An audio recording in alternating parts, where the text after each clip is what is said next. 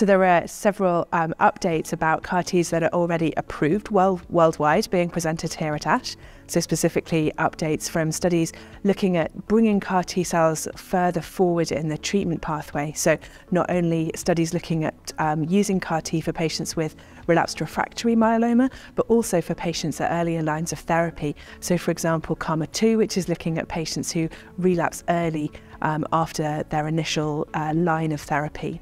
And it's really interesting looking at this data, kind of trying to bring CAR-T cells further forward in the treatment pathway for myeloma in the hope that they will be kind of more effective at that line of therapy. Maybe patients' immune system will contribute to making the CAR-T cells work better at that point.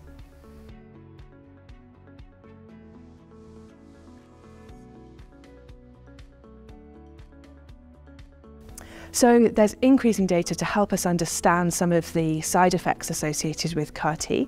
So for example, there's some data being presented here at ASH looking at the degree of cytopenias, so that means low blood counts after CAR-T cell therapy. So particularly thinking about low white blood cell counts and neutropenia after CAR-Ts have been delivered. And we can see from this data that there is a proportion of patients, I think around a quarter to a third of patients, who have a suppressed white cell count level at around 3 months or 4 months after their CAR-Ts have been delivered. And so that's something we need to think about when we're discussing with patients about the risk of infections after CAR-T, and maybe thinking about how we could improve on that going forwards, whether there's anything that we could do to intervene to improve that status for patients, to try and help build up those blood count levels to help patients fight infection. So allogeneic CAR-T is when we take T cells not from the patient themselves, but from somebody else. So when we're generally talking about CAR-Ts so far, we're talking about taking T cells from the patient and engineering those T cells to recognize the myeloma cell and then giving back the T cells to the patient.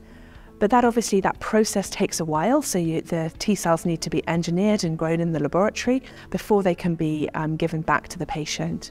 Allogenic CAR-Ts are when we take T cells from another donor, a different person, and generate CAR-Ts in that way. And the benefit is that you don't then need that long time period to try and grow the patient's own T cells. They can be off the shelf, they can be readily available at the time when the patient might need treatment. And so, yeah, we're starting to see some of the data coming through from the allogenic CAR-T trials. They've started a little bit after some of the other CAR-T trials, so it's still kind of relatively early data in comparison, but it looks very promising, and obviously it has this advantage of not having to wait for the manufacturing process for patients.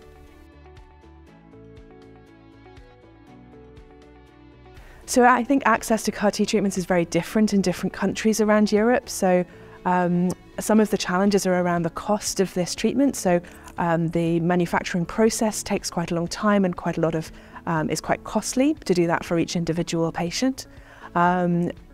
And the CAR-Ts need to be delivered in specialist centres that have experience of harvesting the cells from patients, and also delivering the CAR-Ts back to patients and helping to manage some of the side effects that can occur after the CAR-T cells have been delivered.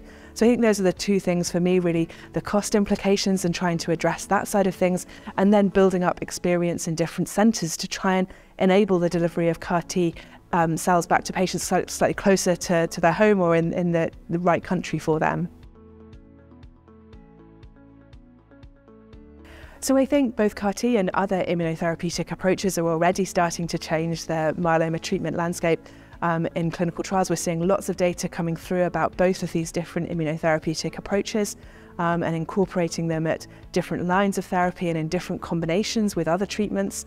And so I think, we're starting to see that change already. And so, yes, I think over the coming years, we'll start to see that even more.